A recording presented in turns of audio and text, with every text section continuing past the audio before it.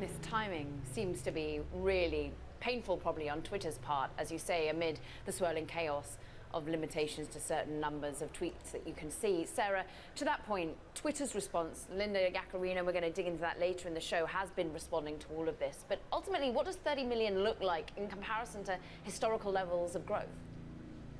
Well, it's a big start for a new social media app, and I think the reason that it is getting so much enthusiasm is because it has that existing connection to the Instagram network. Now, that's also been a point of frustration for Threads users. People who don't use Instagram or who don't like their Instagram handle or haven't invested in that platform or have a different community there than they have on Twitter, they're not exactly excited to copy that over to a new app where they want to build a new identity. However, it has made it a lot easier for those key users, the celebrities, the public figures, the brands, those that use Instagram already for professional reasons, wanting to port over all of that influence to an app without having to start from scratch. And that's really a big motivator. So if everyone else wants to follow those people and Threads becomes I think we're going to see those issues work out over time. But of course, Instagram is going to try to deal with some of the pain points as they can.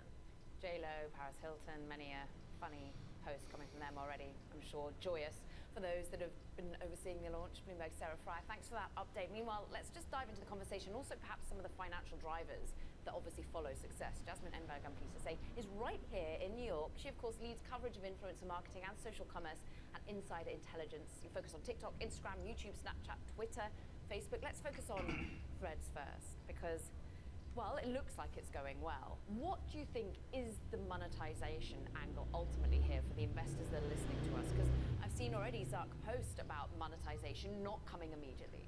Absolutely. Well, just to put this into perspective, I mean, 30 million users is an incredibly strong start. At Insider Intelligence, we're expecting Twitter to have about 56 million users in the US by the end of 2023. So that just gives you some context for how many people Threads was able to have sign up just overnight. In terms of the monetization, ads are Meta's bread and butter. And I would assume that any monetization strategy for Threads would include advertising.